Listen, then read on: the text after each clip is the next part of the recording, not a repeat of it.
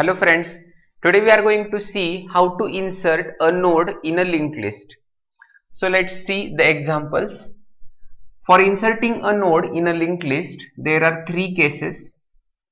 The first case is if we insert the node at the start. The second case is we have to insert the node somewhere in the middle. And the last case is inserting a node at the end. So these are the three cases. I will show you one by one. If we want to insert the node at the start, then just the next pointer of the new node should point to the head of our linked list, original linked list.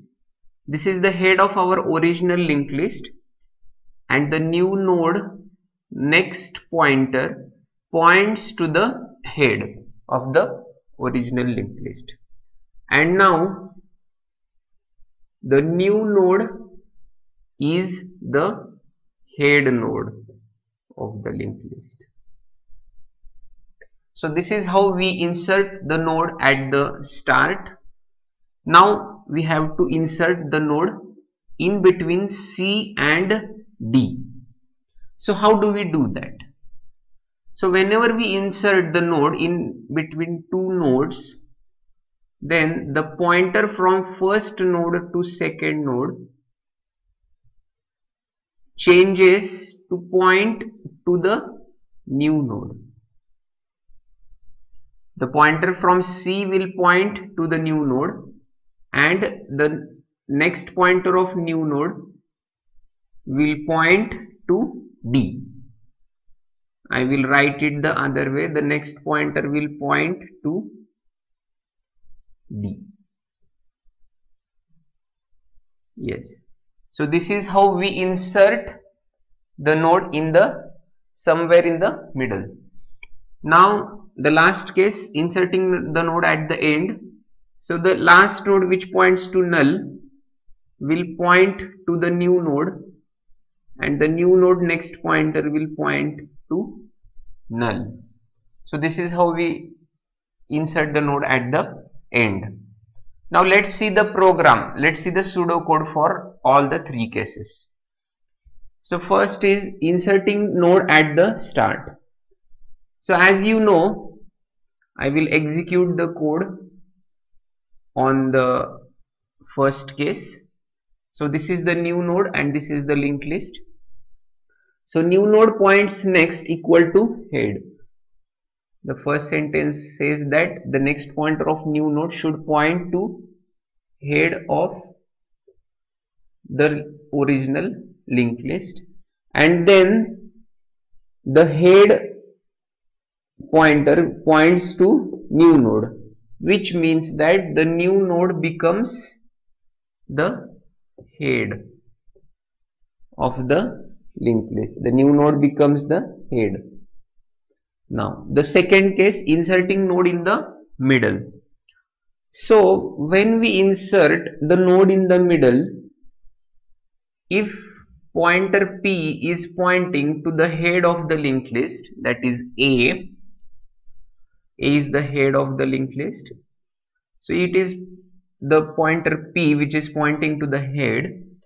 Then first P should reach up to the insert position. So here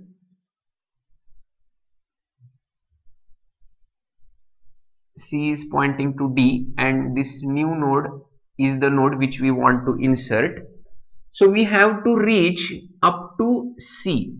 So the pointer P have to reach up to C, which is why here is this loop, while P is not equal to that insert position. Insert position is C, means ahead of C we want to insert the new node. So when we reach to the insert position, then we break out of the loop. Till we get the insert position, we continue P equal to P points next, and when P is equal to insert position, we come out of the while loop. Now P is pointing to C. Now we have to store the address of D in some pointer, because when we delete this link and we make this pointer point here, we lose the address of D. How can we track D after making the pointer of C to point to new node? We lose that address. So we have to store address of D. This was the original situation. So we have to store the address of D into a pointer which is named as store next. So store the next pointer of C, and then you can delete this pointer and you can make the pointer next pointer of P to point to new node.